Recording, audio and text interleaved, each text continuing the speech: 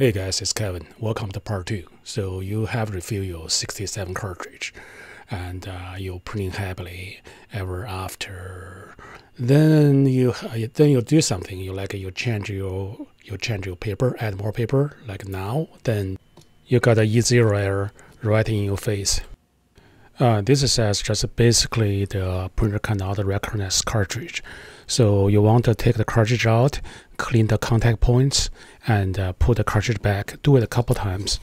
And if you still get error, that means the cartridge went bad. Depends on what you're doing earlier. So if you were refilling cartridge and put the cartridge back, and this error occurs, it is you have some excessive ink get into the chip. So you want to clean the contact points a little bit, put it back, so HP is correct. However, if you remember the beginning of the video, I was just adding more paper, then this happens. So obviously it's not the contact points. It is HP did something to it. So all the lawyers, okay? HP did something to their cartridge. So put down your lawyer pants, stop chasing ambulance, and there's a new business for you. So I call up a friend who's in refill business. So what he told me is, actually HP 67 is refillable. However, if you get a starter cartridge, and there's more likely you get a E0 error. He called those refillable ones chosen one. Okay, so let's say if you get a starter cartridge, you're less likely get a chosen one. And if you get a regular cartridge, and your chance increase. He didn't tell me how much. He doesn't want to disclose his business secrets. But he said for the XL version, and 9 of 10 is chosen one. Okay, I'm going to collect some data. For the black cartridge, we're still using the starter cartridge coming with the printer. The refill 1 will print 100 pages, and the refill 2 will print 110 pages. For the color, the starter cartridge dead, and then we got a regular cartridge. We print 110, and we receive a low ink warning, and the color went out. So we have to do refill number 1 for the color.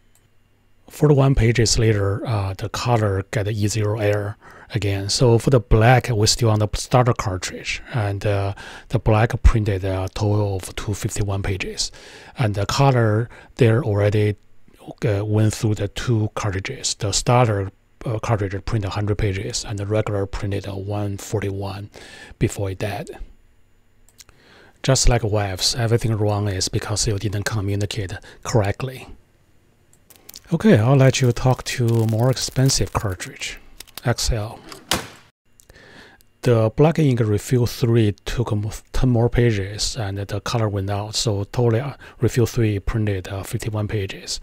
And then I got fewer and fewer pages per refill for the black. So for the color, I'm still using the original ink, no refill yet. By now, you'll probably figure out that the black cartridge, the starter cartridge, is a chosen one. So we give a nickname Neo. We need to do some operation on Neo, because we can refill every 20 pages. And after we remove the cover and take a look of the sponge, we found that HP changed their sponge, and now it have larger pores, so it holds less ink. We'll replace this cover with a transparent cover.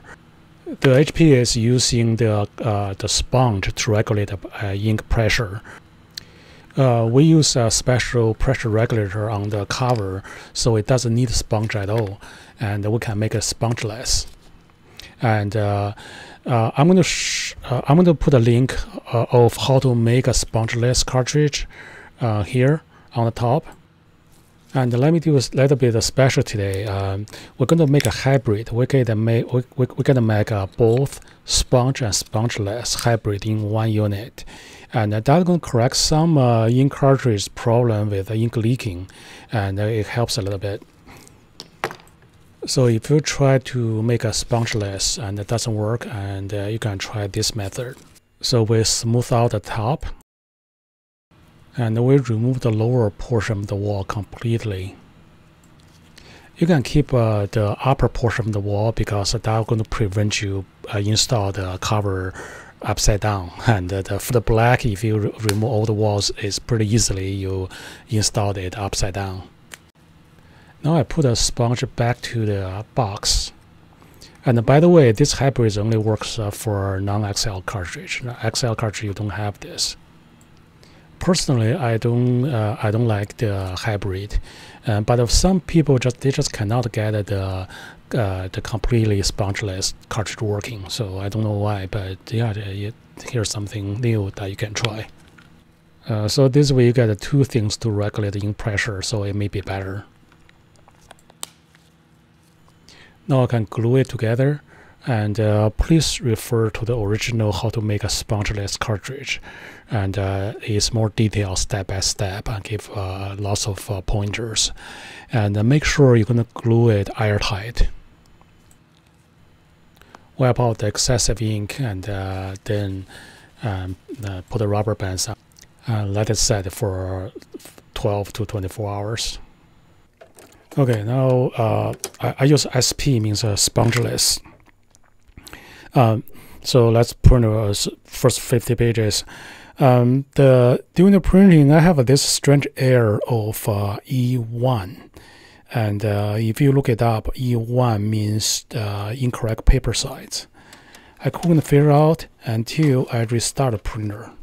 And it seems sometimes your software is telling the printer that you're going to print on a wrong, another paper size, and somehow the whole system messed up. So you just restart your printer, restart your computer, and the thing will be fixed.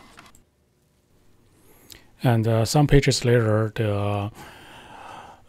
we just had the first refill for the color. So the color original one printed 171 pages, and the black starter cartridge is still going strong. The spongeless right now is printing 91 page.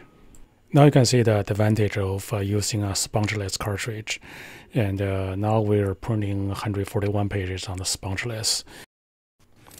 And refill 1 of the Color XL cartridge did pretty well. It printed 160 pages. But the second refill of a color cartridge, it appears has this sponge fatigue problem again. Only printed 45 pages, and before it needs to be refilled. So the color cartridge is also a chosen one. However, I have this sponge fatigue problem. You're going to get a reduced refill volume after the first refill. And if you want to correct that, you can convert it to spongeless color cartridge. You don't have to do the hybrid, and just do a color one, and most likely it's going to work. Okay, I hope you enjoyed this video. Visit us at www.bchtechnologies.com or locally at Greensboro, North Carolina. Cheers.